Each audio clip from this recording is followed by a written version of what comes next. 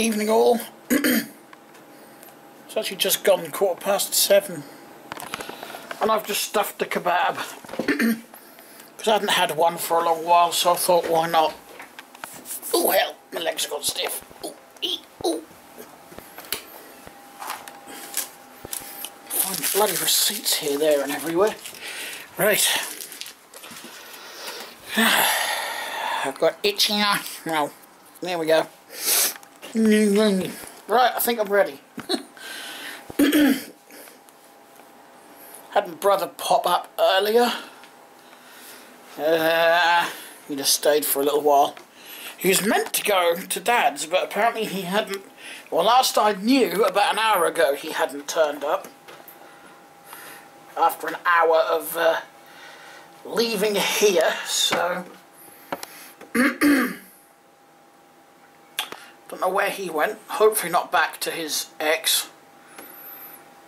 He's fucking stupid if he has, but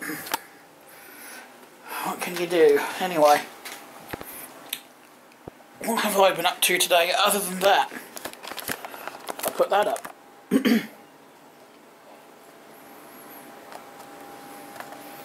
And all I've used, and this is pretty sturdy, look. It's not bouncing too much. I just use these. My stepdad gave me that idea yesterday, as I said in the last vlog. And the reason I went for that idea is because I've got no legs getting in the way, have I? And I ain't got no leg to get in the way with getting to stuff on there and whatnot. So those shelving on the floor, I'll paint those black and I'll mount them under here. I'll mount them so the bottom comes in line with the bottom of the bracket, because they're a bit too wide to go between the brackets, so I'll stick them end to end like that and just put them just underneath the brackets holding the bench up. That might be tomorrow's job. I do believe I've got some black paint that would be suitable. Shall we just have a quick look?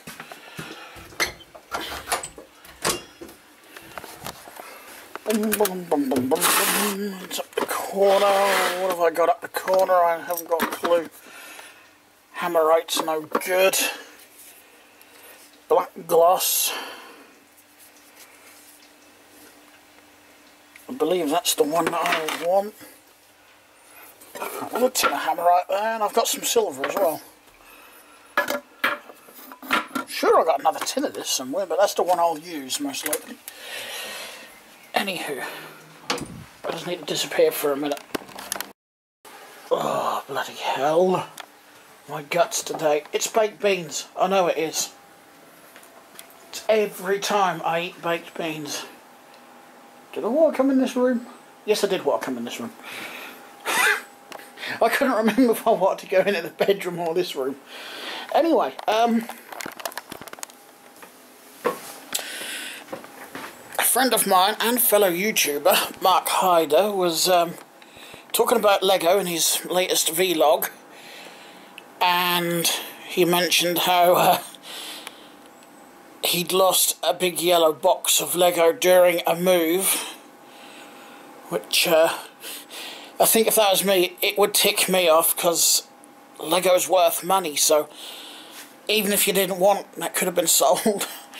Never mind. You know, I've lost things that I kick myself for as well now. But, anyway, he also mentioned about a fire station he had that just randomly collapsed overnight, and he didn't have the box or the instructions for it anymore, so he couldn't rebuild it. As a collector, I do keep all instruction manuals. One, if I ever did decide to sell any sets, I can sell them with the instructions because they're it gives it a bit more value. And secondly, if I do drop one, and it smashes into smithereens, which I actually have done more than once, more than him. I break my Lego models more than him, even though he runs all over my Lego town. Actually, in fact, I have done some damage. I'll show you that in a minute. And I did it after I watched Mark's vlog as well. I couldn't believe it. Anyway, so yeah, if I do break a model, I've got the instructions there to rebuild it. And thirdly, as I do lack room, I do like to sort of rotate models on display. So some will get dismantled and sorted all into my drawers and everything, and then if I feel like digging the instructions out and rebuilding that model, I can. So there's 3 reasons right there why I keep my instructions. And I think a lot of Lego enthusiasts do keep their instructions for various reasons, like I've given. It's annoying. What's even more annoying, actually, is, you know, that hospital over there, that's going to be about 4 floors tall when it's done, with multiple rooms and thousands of pieces.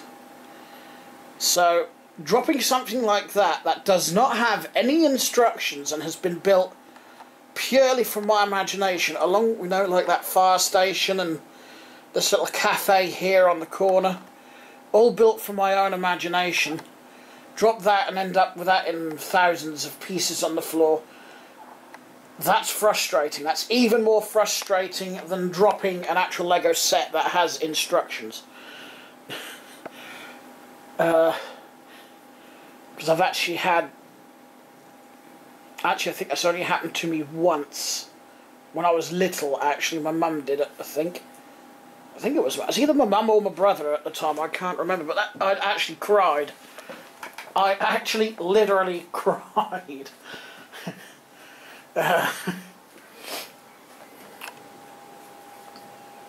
Yeah, I knocked the police station over.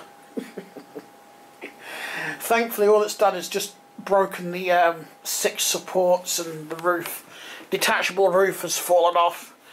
Other than that, it's alright, so I can just put that together, but that's not necessarily a bad thing, because I've got to put the proper base plates all in there and whatnot before I secure the police station in place, and I've got to put the supports and whatnot under there, because Nemo, bless him, Saturday night, when my brother was here and he stayed the night, Nemo stood on this bit and it just went straight through.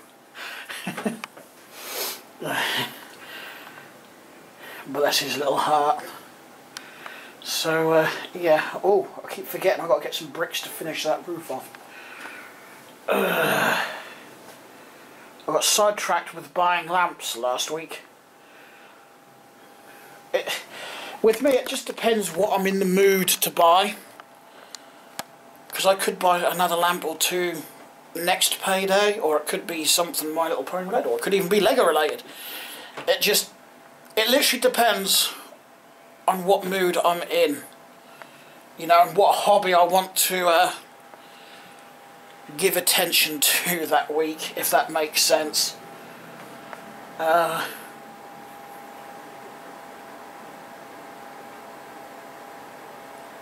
was trying to figure out what that cat is doing up the corner. Oh, he's...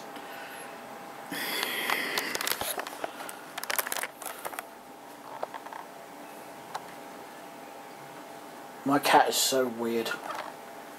I think he's got something against Celestia as well. When this Celestia Build-A-Bear was on the floor, he kept getting hold of it and biting it and whatnot. And somewhere, I don't know what he's done with it or where it's gone, there was a piece of cardboard, actually there's a bit of it down there, that I was keeping. It was from last month's My Little Pony magazine, which had this as a free gift, which I've still got to finish. The Celestia Pony, oh, one of her wings fell off. I'll have to glue her wing back in. And I was keeping the backing card for that figure, so I had a reference picture to a painter so I could paint the colours. He shredded it. It was on there and it fell off there and was laying down there, and he just got hold of it and shredded it. So he's got something against Princess Celestia for some reason. Like I said, that's what that is. Yeah, there it is. There's the corner of it. Do you not like Princess Celestia? She doesn't get enough love, does she? You're a meanie. Anyway, I'm going to chuck that in the bin, I think. I don't know where the rest of it has gone. Are you eating it or something? No idea. He's not touched any of my other pony plushies or pony figures or anything like that except that one. Where's my Twilight gone?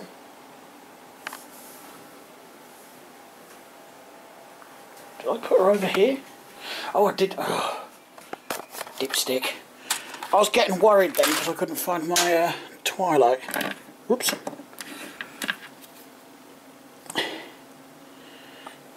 These bloody things. They don't stand very well. I like nodding dogs as well, look. Oop. Oh. Bye, Apple Bloom. And I got today, or this month's magazine, I got the Wonderbolt Rainbow Dash as well. Some people don't open their magazines, but I'm too much of a rebel, I have to. I just like to feel the item and have the item, you know, on display like this. But, you know, each to their own. I think there's, it's the same with Lego, actually. There's so many people out there that keep every box for every set. And the way I see it, one, I don't have the room to do that anyway, to keep all the boxes. And two, there's plenty of people out there that keep them anyway. Would it really make a difference if I did? Not likely. Same with My Little Pony merchandise, you know, it wouldn't make a difference if I kept it. There's plenty of fans. There's plenty of fans out there that keep figures in packaging and whatnot. So I don't think me not doing it would make a difference.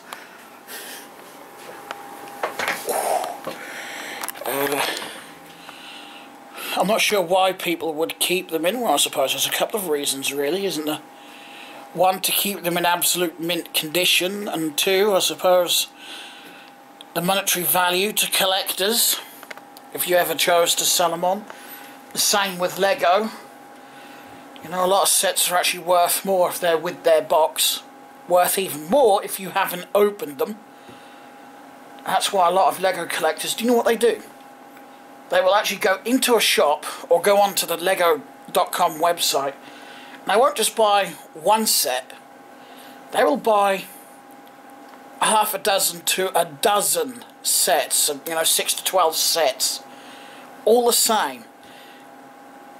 And what a lot of Lego, if I had the money I'd do the same thing, and if I had the room, but well, I could have the room if I like gave up my computers and my road lamp collection as well.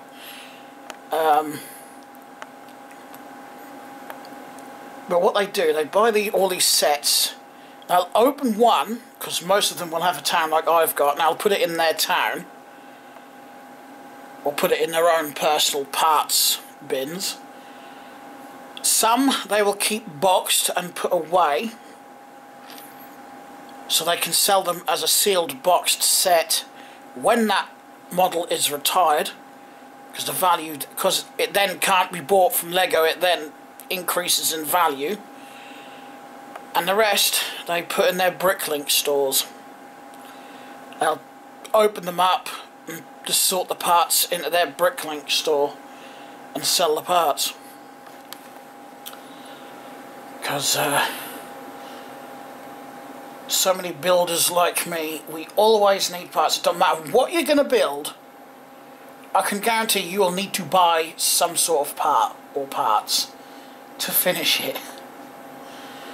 I mean, I still need tiles for the fire station. I need a heck of a lot more white brick for the hospital, as well as tiles, as well as windows. I think they're the main things I actually need.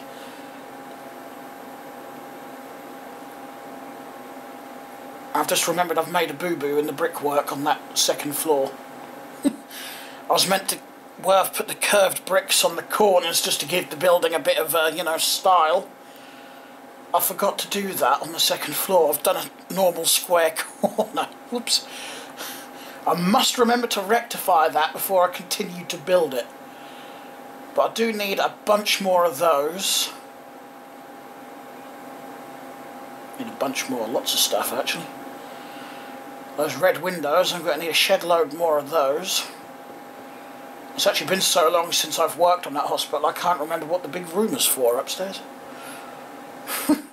I think it's the ward, the recovery ward, I think. I'm building a hospital and even I've forgotten what the rooms are. The ground floor's complete, it's all tiled and whatnot. I think I've got the furniture in. But it's a lot of work. It's a lot of... You have to be prepared... Well, I suppose it's like most hobbies, you have to be prepared to put time and effort into building things like that, but it's relaxing. It is really relaxing, that's why I like doing it. And actually, in fact, I found something else that was quite relaxing to do. Not only did I buy the My Little Pony magazine, I bought the sticker album as well. From Panini. Anyone that's ever collected the football stickers over the years will know the Panini name. They do all sorts of sticker albums. But Sainsbury's had a Nectar Points offer on as well, so I thought, add that to my shopping list. It's more Nectar Points at the end. Actually that paid off because I've now got the minimum £2.50 on my Nectar card. So, actually I've got that and I'm about halfway there to another £2.50, but it ended today unfortunately.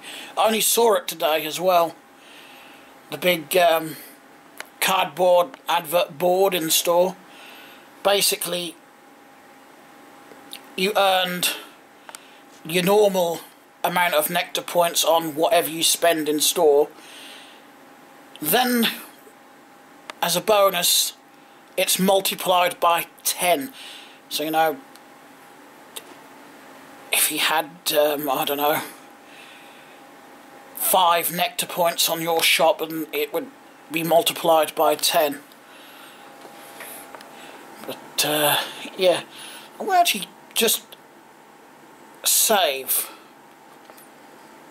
I know Sainsbury's isn't actually one of my favourite stores to go to, but it does have that benefit. You do get points on your Nectar card. I think it's like 1 point per £1 you spend, and you need 1,000 points for to earn £1 back on the Nectar card, I think. It's yeah, I'm sure that's how it works. But it's a nice little benefit, you know. Especially if you could save them all year, so come Christmas you can save a little bit on your Christmas shopping. But you can only spend it in £2.50 increments. Of course you could still spend £10 if you've got that value in, obviously, £2.50 increments. That would be 4 increments, obviously. And you could spend that on something, it'll deduct those points.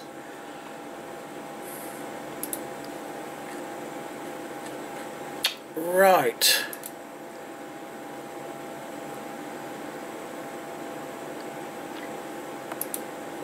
It's gonna go slow now.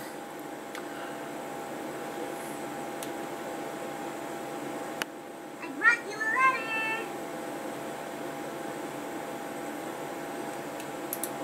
Right.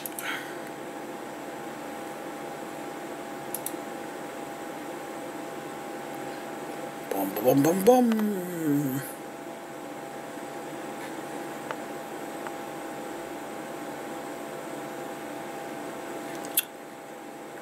Bugger off, you stupid thing. Okay. Tomorrow's jobs, because I will put this video up tonight, which is Monday the 1st of May.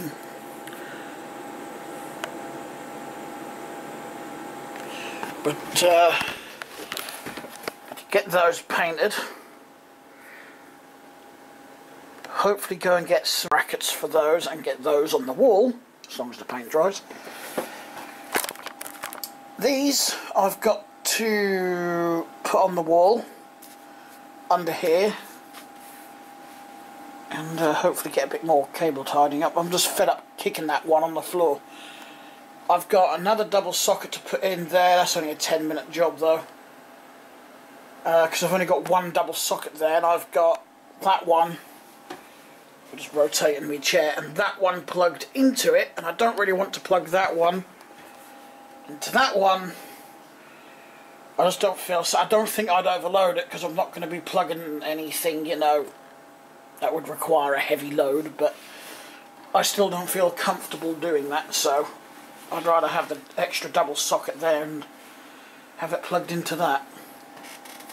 I'm going to grab myself an antacid. Raw onions give me one hell of a heartburn. And I'm probably going to need to suck on a couple of them actually. But that's tomorrow's jobs, I hope. I've got the double socket to put in over there. Bloody hell. Heartburn also makes me...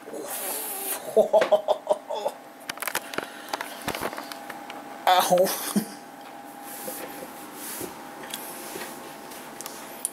Right, oh yeah, I'll put that up as well, look at that. I wanted that to put my soldering iron in. It's a smaller version of that hook there, it's shorter. But this soldering iron just fell straight through. So I thought, what other tool would I want up here at hand? And I thought, try the glue gun. So I stuck the glue gun in and it fits in there perfectly. Look at that. And I've left this gap deliberately because I'm going to get some clips and clip that down the wall nicely down to the skirting board, and then just run it along the top of the skirting board.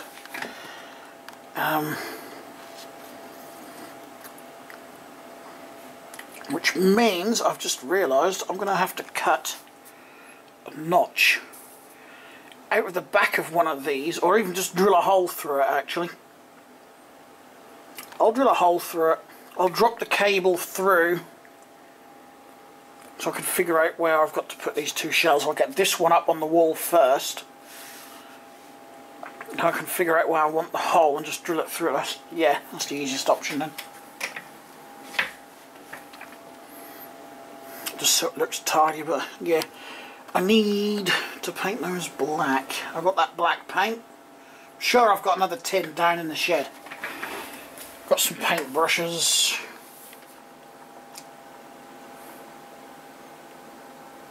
Then this area will all pretty much be done actually. I've got the cable for my spotlights up there, just hooked over there. I hooked all the cables up there because I needed them out of the way to put this bench in, which I wanted to video, but my brother turned up, so that sort of threw a spanner in the works for that.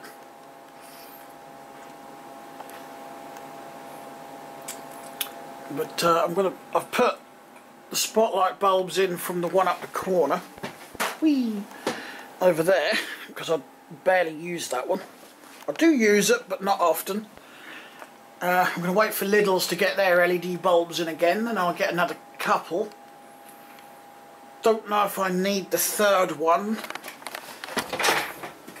It's I've got to take all this down anyway, haven't I? I'm going to order a pack of 50. I'll show you what they are. They're these up here. Pack of 50 of those. Focus on it. There we go. Those little sticky back clips. Next time I get paid. And I can then sort out all these thin cables. This is too thick, which is why I'm just going to use ordinary round cable clips. This is too thick for them metal hooks to clamp around it. it only just fits around these. What was I going to do? I just hung the cables up here so they were out of the way.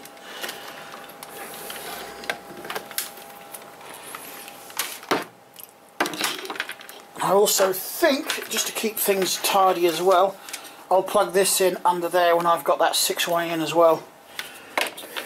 That phone plug is going under the desk as well.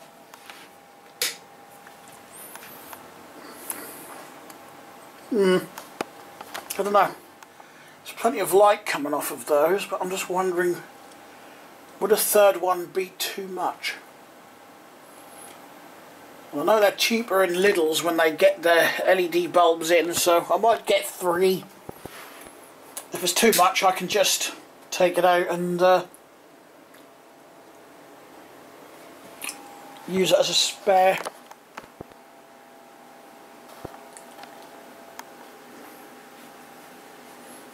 Right.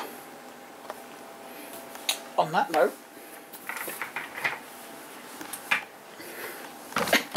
I'm going to shut the camera down, but on the end of this I'm going to put some footage of my trains going around the track, so enjoy that. But until then, thanks for watching. Give me a thumbs up if you like the video, and subscribe if you haven't already for more. I was going to say daily vlogs, but they're not really daily anymore. It's as and when. It's at least 2-3 go up a week.